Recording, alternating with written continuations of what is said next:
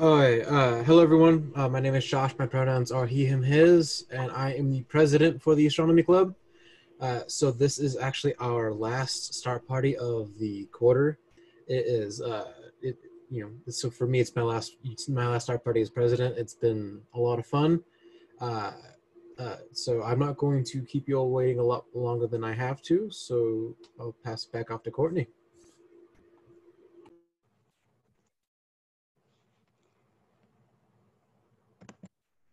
All right, hi guys. I am Courtney Atkinson, and recently I've been studying the evolution of telescopes. So I'd like to start us off. Oh my goodness. Okay, with some important terms. Some of them that we need to know. A telescope, something that you may think of as a telescope is also a telescope, but really it's just an optical instrument that is designed to make distant objects appear nearer and in better focus. A medium is a substance that carries a wave from one location to another. Light doesn't necessarily need a medium, but in a medium, it must travel farther due to the interactions it has with atoms. So it winds up taking longer for it to get from one end of the medium to another. That's like passing from air to glass and back to like water. Those are all different mediums. And then refraction, it really is just a change in the direction of a wave. And then light can be refracted when it enters or leaves a medium. And then a mirror is a reflective surface. Lens is a piece of glass, usually glass, that's used for concentrating or dispersing rays of light. And then a satellite is just an body orbiting a planet or another object. There we go. So telescopes were first developed as nautical telescopes. They were intended to help seafaring men see distant objects more clearly. Hans Lippershey was credited with the invention of the telescope in 1608. This was 412 years ago, which is like 4 or 5 lifetimes. That's quite a lot. Being Dutch, his invention is fabled to have lent the Dutch a hand in the 80 Years' War against Spain between 1566 and 1648. You can see one of his telescopes, the picture in the bottom left. Between 1608 and 1610, Galileo Galilei pointed the telescope skyward and was credited with adapting the telescope for night sky viewing. He was even able to increase the magnification tenfold. In 1610, he published The Starry Messenger that included observations he had made of the night sky with his telescope. Some of these were the rough moon surface. So it was originally thought that it was just a flat sphere, but it's really just like the Earth, like we know now. And he was credited with discovering that. And he also discovered the satellites of Jupiter, which we now call the Galilean moons.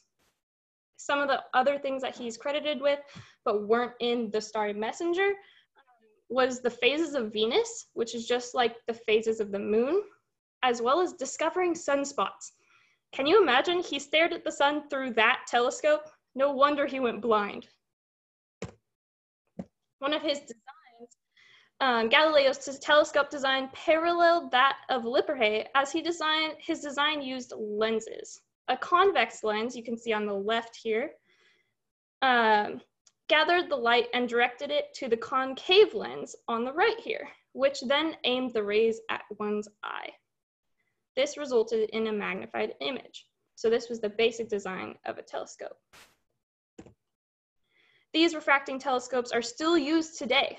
In Wisconsin, the Yerkes Observatory is the largest refracting telescope built, and it's still being used. It was 18 meters or 60 feet long. This design remained until the Great Plague of London between 1665 and 1666. Like many of us now, Isaac Newton was quarantined in his mother's basement playing around with physics, because that's what you do when you're in quarantine. Or at least that's what I do when I'm in quarantine. Here, he discovered and invented many things, including calculus and the infamous apple-dropping thought experiment. He also discovered that light, when passed through a prism, split into all the different wavelengths. You can see this was actually me doing, this picture was actually me doing this experiment in my optics class. Each wavelength refracted or changed direction at a different angle when passed through a different medium. And the medium here was the prism, going from air to the prism to air again. Because of this refraction, differently colored colors within objects would require a readjustment of a telescope in order to appear clear. And you can see this on the far left image. Each of these colors are refracted at a different angle, and so therefore they require different distance to be in focus. To fix this, he thought a mirror may help. And here on the right, there's an image that shows a mirror reflecting to an image. So it doesn't have the issue, it helps to fix the issue with refraction. So Newton's realization led to the modern telescope design, where light is instant on the parabolic mirror. You can see this in the top picture. Light comes in, hits the parabolic mirror, which aims the light rays at a secondary mirror that's convex, which you can see also in the top picture. And that again aims the light rays toward the eyepiece where you're staring into. One of the places that uses this sort of telescopes is the European Southern Observatory, which you can see in the bottom picture here. It's quite pretty. The largest reflecting telescope currently is being built. It's targeted to be finished in 2025. It's called the European Extremely Large Telescope, and it's being built in Chile. Of course, it's European Extremely Large Telescope because people are not super creative, but it's self-explanatory. And this has a mirror. It's not the length of the telescope, but it's the mirror's diameter that's 39 meters, which is approximately 127 feet. That's crazy huge. So one of the things that we have to think about when we're talking about light and talking about telescopes is the spectra of light. I'm sure you've all seen this before, but humans can see the visible light spectra, which is this little sliver in the middle. And telescopes now, we can see all wavelengths with telescopes. The visible light, short wavelengths, and long wavelengths. So one of the things that affects this is the refraction of the atmosphere. So if you have a telescope from the ground looking upwards, the parent star position is going to be different from the real star position because it's going through a different medium because of the refractive index. The refractive index is changing. And this kind of caused the telescope to be put into space. So we have all these different types of telescopes. Short wavelength telescopes, and I zoomed in on this. It's the gamma ray, X-ray, and ultraviolet rays. They must be located in space because high energy photons like this cannot penetrate the Earth's atmosphere. So ultraviolet telescopes, they use a special coating on the mirror that helps to reflect the light. X-rays have their mirrors almost parallel to the incident light, which helps it kind of like bounce off a wall. It's bouncing off the mirror instead of being reflected directly backwards. And then gamma ray telescopes, they record the photons that are in order to reconstruct an image electronically. So it's not exactly the same thing, but it's similar. And then long wavelength telescopes, many of these actually can be on Earth because most of these pass easily through Earth's atmosphere. However, water vapor in the atmosphere absorbs a lot of infrared radiation that makes it through. So infrared telescopes are best to be put into space. And infrared telescopes, some of the things that are special about that is that also requires a special coating to be able to reflect it. And then microwave and radio telescopes, there you can see that in the bottom corner here. That's actually, they're just tuned to the correct frequency of the light that you're trying to observe. And then the data is combined electronically into an image. Yeah, so here you can see all of different NASA's telescopes that are on the ground or in space and all through the spectrum, which is pretty cool, I think. Some of the most famous ones that you may think of is the Hubble telescope. That's the picture on the right, in case you were wondering. And that one's pretty cool because that was our first, or one of the first that was put into space. And that didn't see infrared or many special types of light, but they're actually developing one currently called the James Webb Space Telescope. That's what you see on the left here. And this telescope is going to be looking at infrared light, which helps us to see different, more special things that we haven't been able to see before. And you can see the difference between the mirrors. The Hubble primary mirror is just one smooth surface, and it's about 7 feet across. And the James Webb Space Telescope's primary mirror here is the big gold one. And that one's about 21 feet across. So it'll be able to reflect a lot more light, and it actually has this special gold coating in order to reflect infrared light specifically.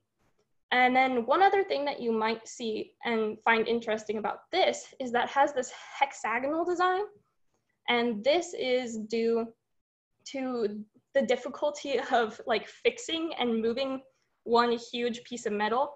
It's easier for them to be able to mount it if they have all these different pieces that are able to be put together and repaired if need be. Yeah, so scientific developments like this are not just made by scientists in labs. Like, you have to require all these different processes in order to actually put a telescope into space, or to, you know, build a building even. There's, in the scientific process, I like to refer to Bronstein's model of science. This is one of my teachers, and I took a class with him where he expressed his model of science. And he likes to say that the process of science has to go hand in hand with the canon, and it's in a social medium. So basically, canon is like a general rule or principle that determines how something is judged. So that would be like what we teach our kids in 5th grade. Like, all that science is part of our scientific canon. And the scientific process is like what I was doing, experimenting with my rocket engines, or like what we do as scientists at university. But all of this is in a social medium. So the social medium really is determined by a lot of different things. You know, funding, all sorts of things like that. And we'll talk about that in a second. When we're talking about telescopes, some of the things that are evident, the social medium is evident, is because there's all of these people, Hans Lippershey and Galileo, and I use the word credited with. Well, I use that word because they're credited with these inventions, but there's all these different people who may have discovered this beforehand. So Zacharias Janssen, he was from the same town of Hans Lippershey, and they may have worked together, but Hans Lippershey applied for the patent first, and neither of them wound up getting it actually, but he was credited with this invention because he applied for it first. He went after his dream. And Jacob Metinus also applied for the patent, but he was a little bit later than Hans, so of course he didn't get it. And then in Galileo's time, there was this guy named Thomas Harriot, and he used a spyglass to observe the moon. And he actually has drawings that predate Galileo's, but they were never published, so Galileo gets all the credit for being the first person to point these towards the sky. So some of the other aspects that may influence this type of scientific process are religious or societal, so like what your values are. Funding, of course, that's a really huge one. We all have to apply for grants. Wartime, you know, when the war was going, we had a lot more funding. And then sickness, of course, you can see Newton was in a plague. We are literally at home right now And it's much more difficult to be able to like explore and all these different things. And then also the connections that you have. If you have more connections and a bigger group of people, it's a lot easier to find people to take you on as to be mentors and etc. So some of the things in the process are an idea that has to be born, and then the decision to actually develop it and what time to develop it, the sharing of ideas in front of panels and conferences, and getting funding for yourself, the development and testing of all of your ideas, and then finally the sharing and the recognition of the final product, if you still have funding at that point. But some of the takeaways. The scientific process is not clean, of course. It is profoundly affected by the humans who implement it. Many inventions, including the telescopes, have been developed through the ages and are continuing to be perfected every day. They're still developing some that are going up in space. One of the biggest things that I want you to remember now is that during quarantine, you could change the world. Be like Isaac Newton. And then, of course, keep an eye out for the next development of all the telescopes. This is by NASA or the European Space Organization or any others that you can find. Thank you.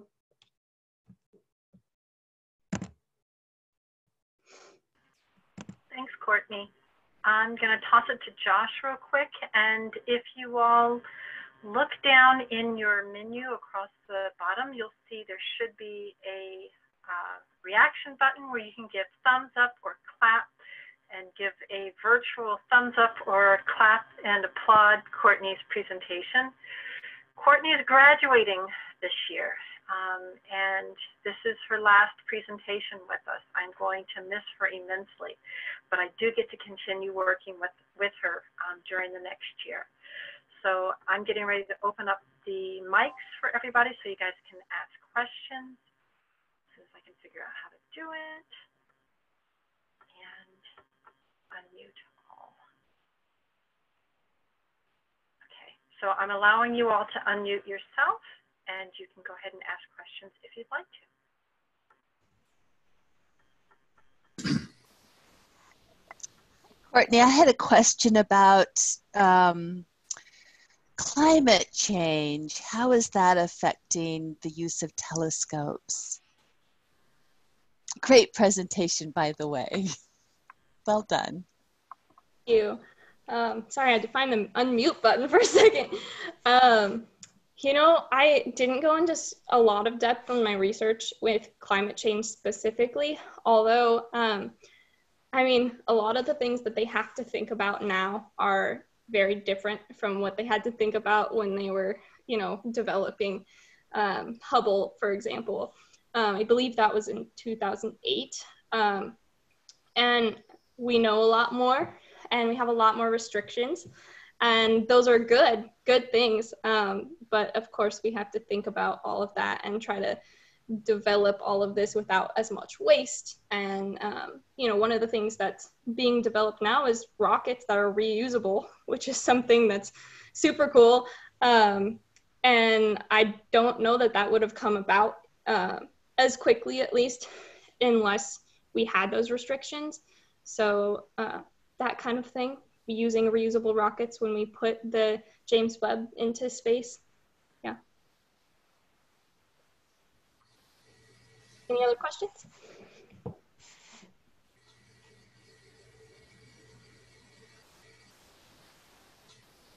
I have one. Good job, Courtney, on the presentation. What is the future of telescopes besides bigger? Yeah. And of course, getting into space, that's always the ideal, but I think I heard some technologies that try to reduce the distortion of the atmosphere. Is that part of the future for ground-based telescopes? Yeah, I had this in my notes. But when I was looking at, let me show you the picture again, if I can find it. It might take a second. Oh, no, I can't, apparently. I can't.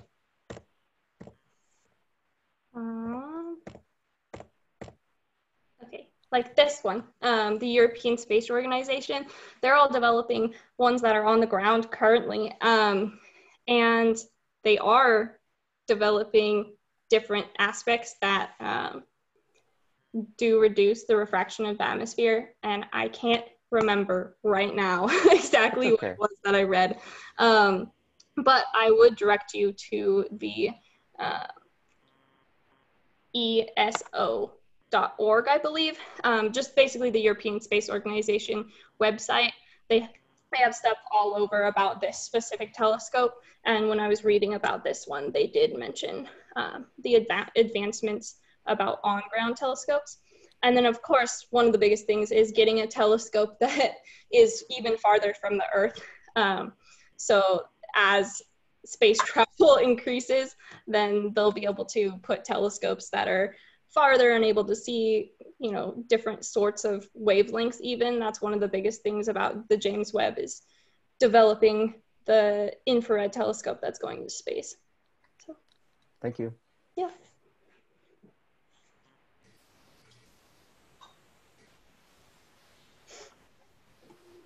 Any other questions?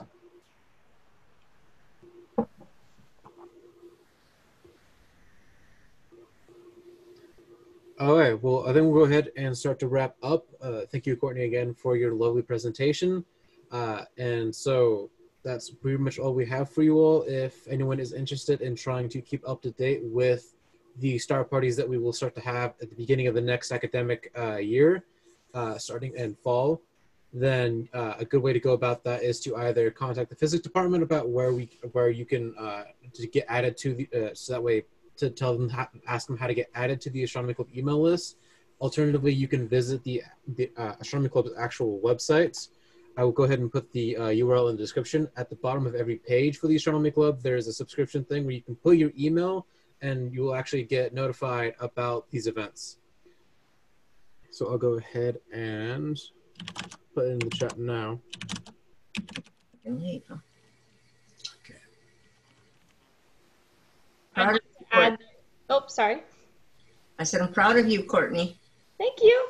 Good job. I appreciate that you guys came. We have one more event that's coming up on the first Saturday of June. It is our virtual planetarium show. It'll be at noon, and it's short films that CW students have created using a program called Worldwide Telescope, and it'll run about an hour. If I will drop the email for you guys to, if you're interested in learning about that, I'll drop the email in the chat for you, and we'll get you the information for that website after that login also. I'd like to mention that if you guys have any questions that are, you can't find all these specific links, you can always email the physics department directly if you go to the CW physics website, and they're able to direct you to the correct people.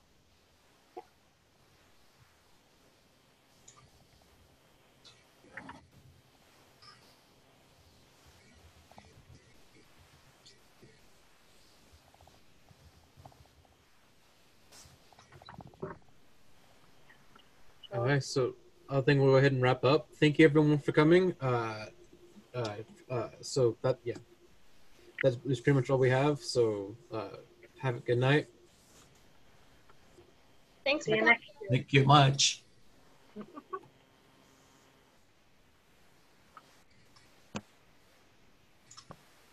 Thank you.